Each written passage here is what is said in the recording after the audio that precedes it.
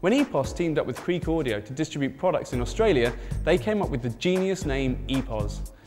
These days, Epoz is building its own products in the land down under and selling them around the world. To good effect too. We gave the Aktimate Mini iPod dock an award just last year. Well, here's the Mini's bigger brother, the unsurprisingly named Aktimate Maxi. When we said bigger brother, we meant it.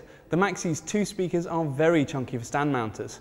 They're also very solidly built though, and we reckon they look pretty smart in the glossy red finish, though you can specify glossy black or real wood veneer if you prefer.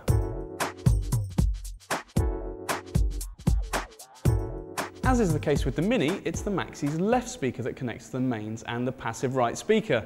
Simply dock your iPod or iPhone or plug a non-Apple source into the 3.5mm, RCA or USB sockets and you're away. What's more, the Maxi also boasts internet and FM radio tuners, as well as the ability to stream music from your network using Ethernet or Wi-Fi. To handle all of this added functionality, you've got an LCD screen and remote control.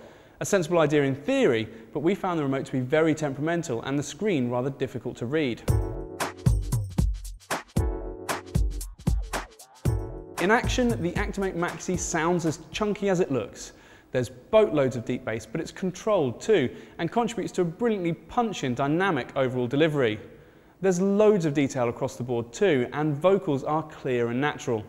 We'd certainly recommend sitting the speakers on dedicated stands with some space between them and a back wall to avoid booming, but do so and you'll really get the most out of your digital tunes. So, the Epoz Aktimate Maxi.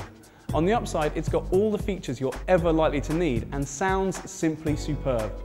On the downside, it's fiddlier than it should be and needs space to breathe. We reckon those are concessions worth making though. The Maxi really does sound that good.